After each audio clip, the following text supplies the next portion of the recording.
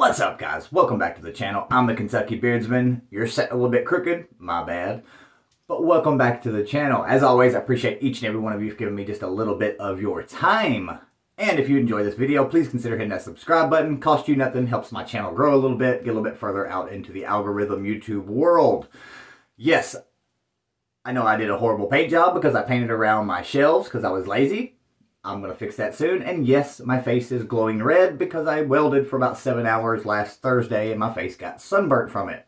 If you don't know, welding puts off UV rays. Therefore, same thing as the sun, it will burn the piss out of you. But I'm going to make a prediction just like I did last year. Last year, 2021, I made a prediction of a certain company being the best new company of 2021. And they ended up being that for me.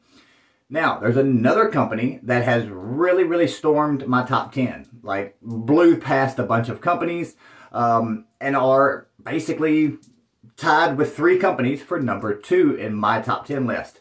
Just a really cool owner, really great guy. He's making great sense. A lot of people think that Elite Grooming, that's who we're going to be talking about, they think that they only have cologne-based scent profiles. Not all of them are. Actually, it's almost half and half. They've got quite a few scents like tobacco vanilla, which would be Sabin. No, Cypher, excuse me. I think Sabin is another scent that that's not a true cologne, as we will call it. And they don't always do just straight cologne-based scent profiles. They'll take a cologne scent, use it as the base, and then they'll add things to it, change it up some.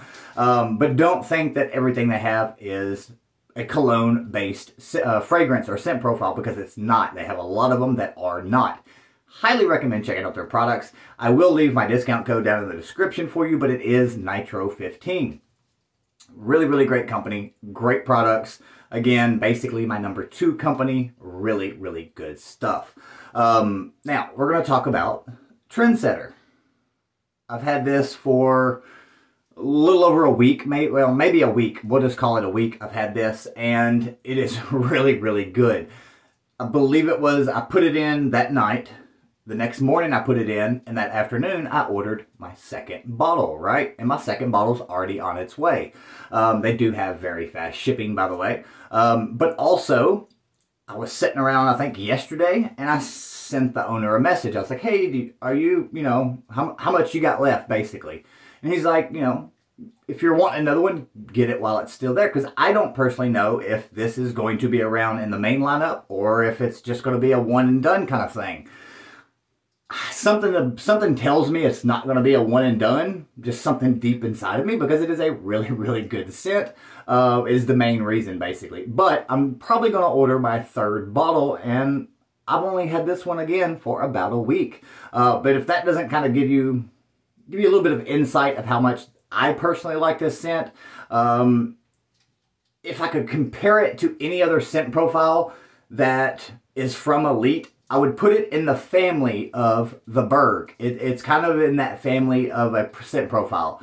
It's completely different than the Berg. It is just completely different in every way, but it's in that same style of scent, I guess we'll call it.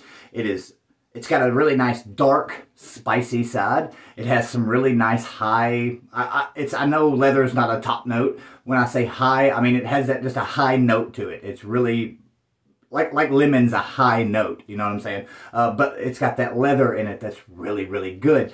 I get a little bit of bergamot, some type of citrus in there. I believe it's bergamot. That's going to be your top notes. The leather would probably be your mids. And then there's quite a few other things in it. I can't pick out what it is, but it is really freaking good. It's just stupendous. We'll call it that. This is definitely going to be the best scent of 2022.